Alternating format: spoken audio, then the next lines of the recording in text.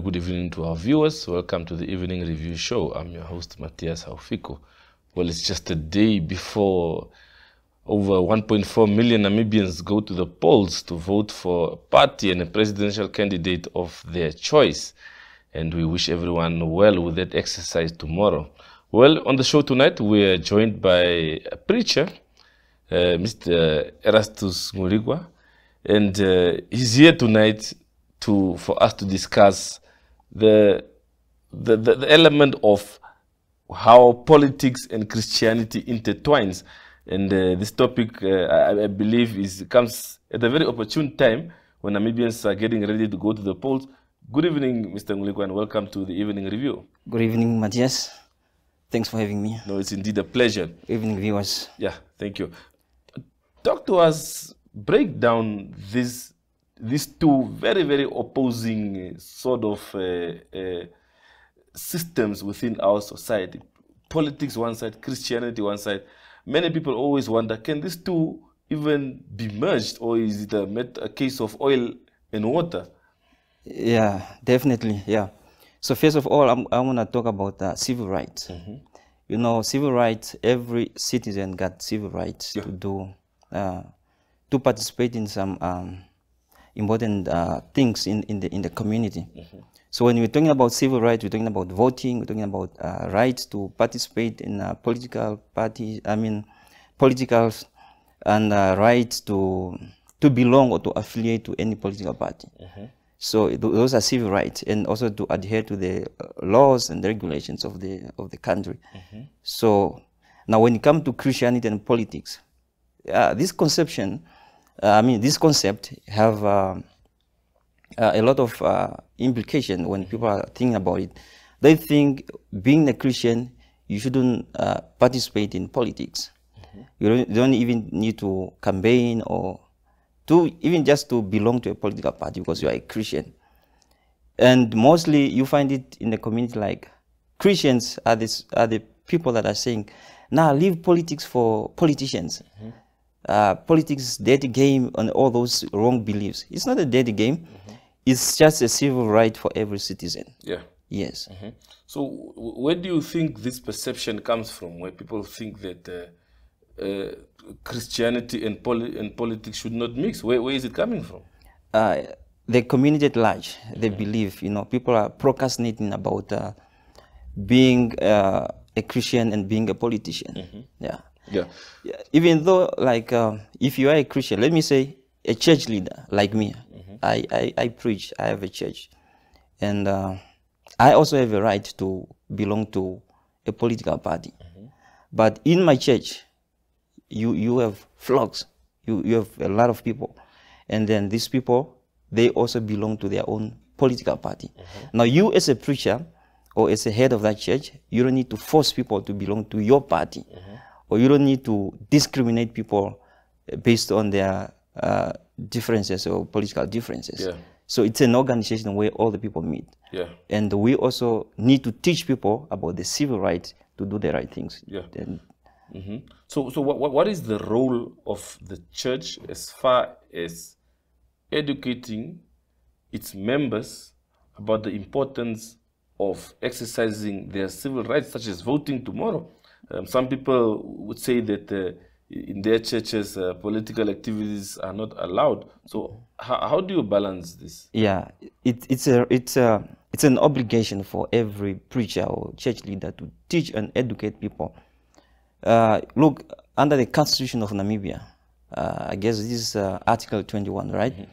It's giving people rights to belong to any political affiliations. Mm-hmm.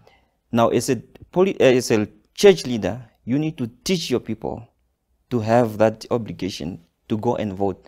Like tomorrow, we are going to the polls and vote for our preferred candidate, mm-hmm. So it is very much important. Church people, church members, they shouldn't just stay at church, say, I'm just a flock of the church. Mm-hmm. They need to go out there tomorrow and vote for their preferred candidate. Yeah. To use also discernment spirit, people are campaigning, people are telling us, oh, we're going to do this for you. Mm-hmm. Once we vote us in power, we're going to do this. It's up to them to discern which one is a honest or a true leader, then to vote for that person. Okay. So what then would you say? Because ordinarily, the one of the few times that we see the church and politics mixing is when church leaders are invited to political rallies to come and do an opening prayer and so on. And that's really where it ends.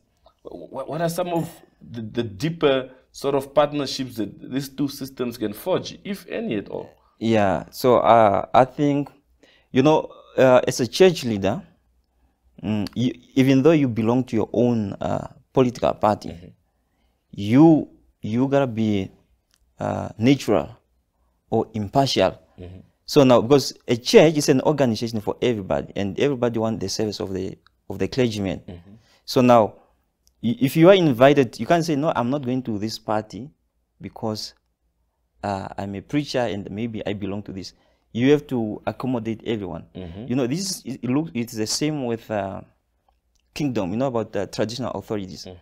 They also fall in the same category because you have the nation and these people are from different affiliation, and you have to serve all of them.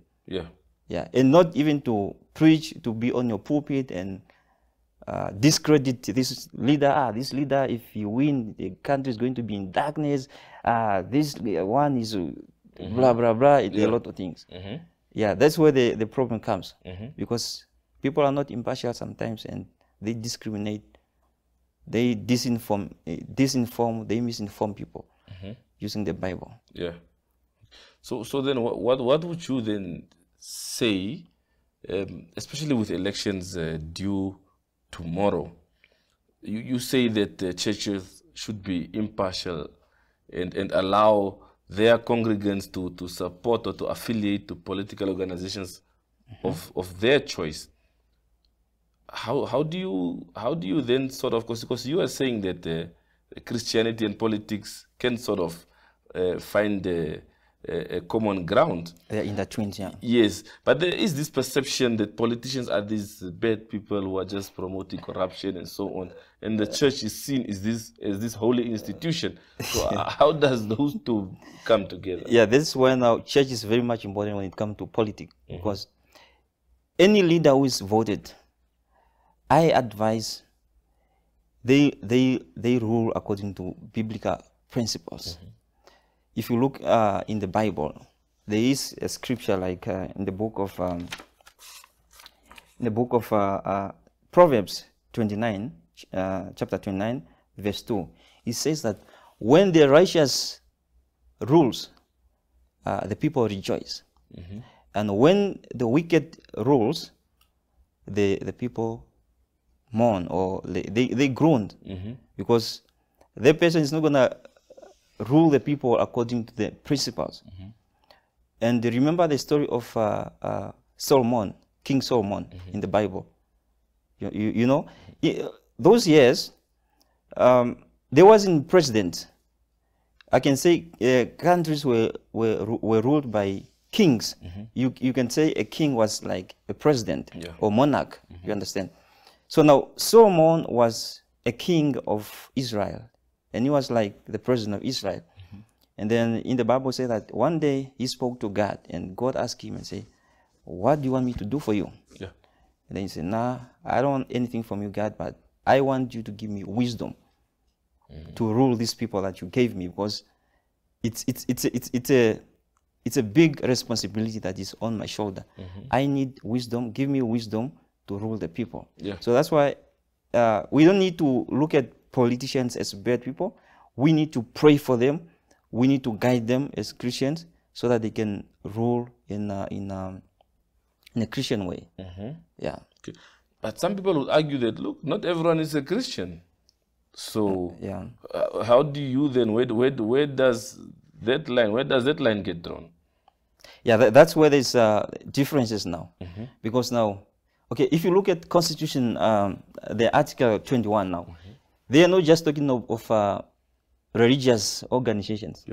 You know, they are also talking about beliefs. And I guess that's traditional beliefs or something like that. And you find some people are not Christians. So they believe in other things.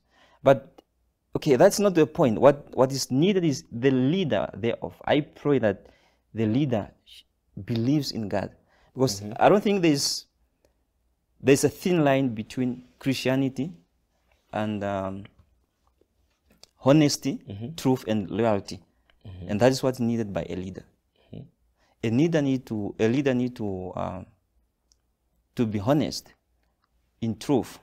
Also, a leader need to have the heart of the people that he's ruling. Yeah. Let me say there is hunger in the country. There is poverty, unemployment. So if a leader is really in God or believe in God, he won't make a mistake to solve the problem of the people. Yeah. Okay.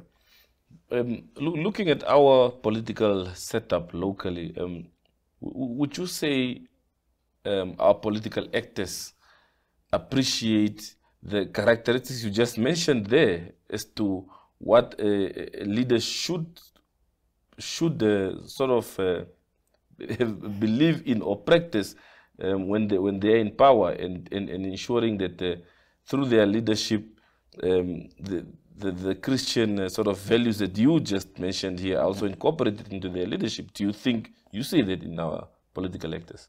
Yeah, I believe there's a need. There's something that is lacking in our leaders.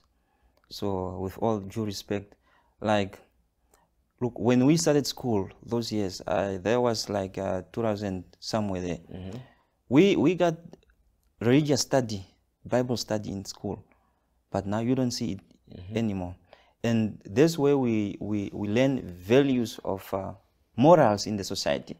You know, morals is when somebody believes that this is wrong, you can't do this according to the values and the morals of the people. So now our leaders are also, I think, departing from that values. But I pray and I wish our president is gonna be guarded by that. Yes, especially this time where the country is facing economic situation, poverty, unemployment, and the people are frustrated.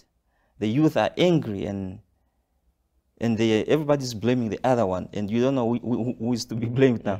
And this one saying, nah, the government is involved in in corruption. There's too much corruption. They are not honest. And then the government is saying, yeah, young people, you are not doing anything. You are not going to school. You are not creating job for yourself. You not, you see. So when we bring in the Bible and the values of Christianity, we're gonna find a solution.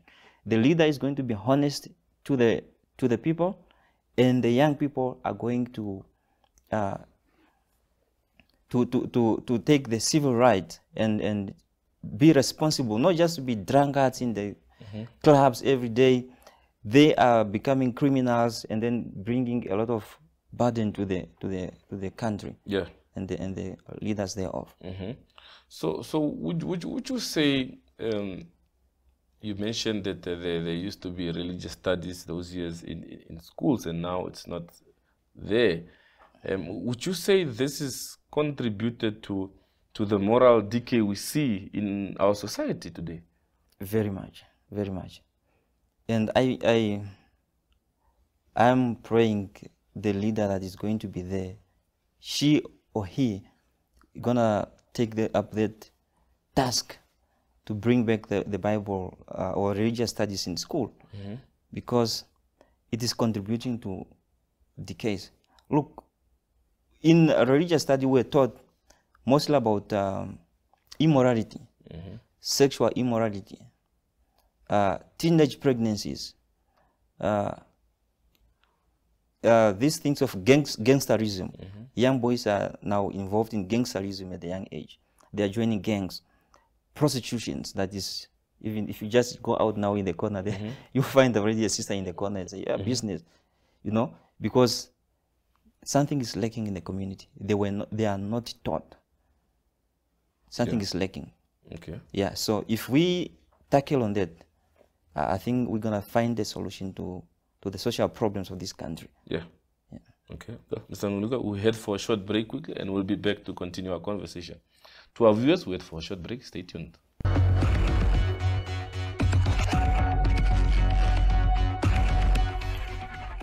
As the holiday season draws near, ShopRite and Synergy Chatbot are delivering the Christmas spirit. Welcome at Santa's wish list. Follow the instructions to submit your drawing and letter to Santa. Step 1. Start by drawing a picture for Santa. And when you're done, just jot down a few details about yourself right next to it. Step 2. Scan the QR code and it will open up WhatsApp with a little message that says #ShopRiteSanta. Just send that message to Santa. Or if you like, you can also type #ShopRiteSanta into WhatsApp and send it to the number as indicated. Step 3. Follow the simple steps in the chatbot and submit your name and age. And most excitingly, the present you've picked from the list. Don't forget to include your physical address so Santa can find his way to you. Step 4. Once you've completed the previous steps, snap a photo of your drawing and your letter to Santa to submit your entry. Now, remember, I'm looking forward to all the wonderful drawings and letters you'll be sending my way. See you soon, and keep spreading that holiday cheer. Ho, ho, ho! ShopRite Namibia and Synergy Chatbot are delivering the Christmas spirit. This festive season, I've got a very special surprise just for you. My magical elves will be delivering gifts straight to your doorsteps. Grab your crayons or pencils and draw me a picture. Simply save the number on your phone and follow the on-screen prompts.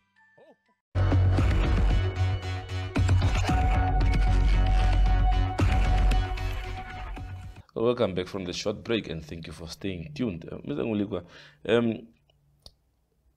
tell us a bit about the sort of values or characteristics you as a clergyman would sort of want in a leader, in someone who would lead this country. Yeah. You see, one of the character in a leader should we conclude with the election tomorrow, obviously we're going to have a president that is going to rule us. Whether you're from this political party or you lose now, you're going to accept that this one is not your leader. But one thing that we want to see in that person is humbleness. Humbleness and the fear of God. So the leader should be humble. If you look at the story of King Saul in the Bible, there's a great lesson from King Saul. He was a king. He was chosen over Israel to rule Israel. And then the Bible says that people were happy as he was voted. Yeah. They said, oh, we got a king now. Just like that, we have a president now. Now, when he was voted, after some time, the characters begin to change. And you know, that's what mostly happened to our politicians. During the campaigns, they speak good words. They will tell you, I'm going to do this, I'm going to do this. But as time goes on, they change. So a leader needs to be true to yourself. You need to be consistent. You know, consistency is needed in a leader. The characters that you were portraying during the campaigns, you need to be consistent with that character. It also gives the citizens confident in you again, should you be again be nominated in the next election term, like after 5 years. So if you become consistent, you are humble, you lead your people well, you bring service to the people, you don't let your people to suffer, they're gonna have trust in you. So humbleness is very much needed. Not like Saul, the case of Saul. The Bible said that the men also went to be rejected by God. You know about that story? Yeah. They say that King Saul was rejected by God. God spoke to Prophet Samuel and said, look, I'm the one who anointed King Saul to become a president. But now I rejected you as a king over my people. So the character of Saul changed, and then he ended up doing bad things. He ended up killing people. He ended up pursuing even David, and everybody in the community began to see that something is wrong with this leader. And then he was rejected and he lost the power. Yeah. So it's very much needed to be humble. So this change of character that you speak about after being elected into power, what do you think causes that? I would say it's pride, you know. But where was the pride when they were campaigning and being so humble? You know, when somebody is campaigning, they will always show the different character. You understand? And the pride comes in when this person knows that I'm now in charge. So there's no election for now, and I got the power on myself. So now the pride kicks in, and then they don't deliver to the people anymore. Yeah, and that's why I've seen some countries whereby the term is not even over. People are already tired. Just 5 years, man. It's not even a lot of years. 5 years. People are already tired, and some people are even wanna involve in coups, and that's not what we want, even in Namibia. But by the way, I love Namibia because we don't experience such things, but I see it in other countries. Yeah. So there's been this talk within, especially in local authorities, and also amongst the sort of what they call traditional churches, where they feel that there's a mushrooming of churches, Pentecostal churches and so on. They feel that the government should sort of strictly monitor and regulate the space because there are too many churches. And some of them are blaming some of this new establishment of all the chaos that's going on in our country. Exactly. Yeah. What is your take on that? Yeah, you know, we spoke about pride, and then this now it's concluding to pride as well. Have you seen a political leader campaigning? They will speak about God. They will promise heaven on earth. We're not going to discriminate on anybody based on churches, based on social status and whatever. But now, I can say this is pure discrimination. It's a pure violation of the constitutional right of the citizens. Because I feel like sometimes the Pentecostal churches are being discriminated against. Okay, they are saying that they are mushrooming, but at the same time, we got a lot of clubs, bars, they are mushrooming. Okay, we got people that are becoming preacher, young people that are coming up and becoming preacher. But don't forget, we also have possible gangsters that are transiting from being good and then becoming gangster and becoming robbers. And they are not talking about it. Just focusing on churches mushrooming. I feel like sometimes people forget God who put them in power. Like it's not a debate. It is God who anoints leaders. Even the leader that is gonna be voted tomorrow, I'm gonna tell you, God have already allowed that leader. God have already anointed that leader. And then that person, when he goes in power, or she goes in power, they forget about God, that he's the one who anointed me. They don't need to discriminate local, like local authorities, the bylaws and what, they don't need to discriminate against churches. Because churches are even good citizens. Christians are good citizens. They live according to values of the Bible. If you look in the book of Ephesians, they say that, do you want to be good with your leader? Then do what is good. So these are Bible scriptures that are guiding Christians to live a responsible life. You understand? Yeah. Churches have contributed a lot in this community. They have charity events, and the number one thing about the church is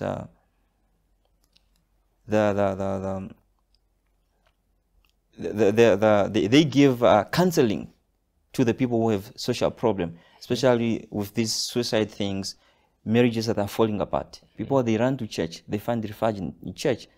It's the church they run to first. And then the government shouldn't forget about this biggest responsibility the church is having in the community. Not just because you are full of pride, you feel like you don't belong to this church, then you want to come up with your own laws to create your own laws that are discriminating other organizations. That's wrong. It's sort of pride and forgetting who put you in power. Okay. Would you say traditional churches are threatened by the sort of new churches that have just sort of come on the scene? Would you say they are threatened? Do they have any reason to be threatened? Yeah, I don't think they're supposed to have a reason of being threatened. But sometimes I feel like they feel they are threatened. But I think the way of doing things, especially the way of conducting sermons, we say traditionally that there's nothing like this church doesn't belong to God. All the churches, we are all Christians. We all serve one God. But I think the approach, the way we do our things, especially when it comes to sermons, when we organize conferences, youth conferences, marriage conferences, prayer days, these things attract a lot of people who are in social problems. And that's how these revival churches got an advantage because of the approach of how they do things. Because they do it differently from our traditional church. And then when the people are migrating from traditional church to new revival churches, that's how they become threatened. But I advise if they will just change the approach, how they do things, I don't think there will be any differences. So because we serve the same God. Myself as a revival or Pentecostal preacher, I don't really discriminate anybody that you are from this traditional church, you are from this, you're going to. Some people say you are going to hell, you don't, your God is not true, what. Nah, there's only one God. Yes. Okay. Well, elections tomorrow. Polls are open at 7. What is your final message to Namibians? My final message to Namibians is that we must go out there and exercise our democratic rights. We must leave the officials to do their works. No disturbance. We don't want to hear war. People are fighting. I think there was 2015 somewhere there when there was some chaos. People were fighting at the polls, and police have to be involved. And when there's this kind of chaos, the laws will also have to take its course. People will be arrested, and that's how we find anarchy and the calamities, things that are happening in the countries. You see the situation of Mozambique. People are fighting. We don't want this thing to happen in Namibia. We want peaceful vote and transparent voting. I know there's a lot of misinformation, disinformation. There's rigging, there's what. But we need to just exercise our rights, and we need to pray for the process to go well. Well, Mr. Nghuulikwa, thank you very much for your time this evening, and we wish you well and happy voting tomorrow to you. Thank you, Mr. Matthias. To our viewers, that's it from the Evening Review team. Please do exercise your democratic right tomorrow and go vote. We will be voting. See you at the polls. Have a pleasant evening.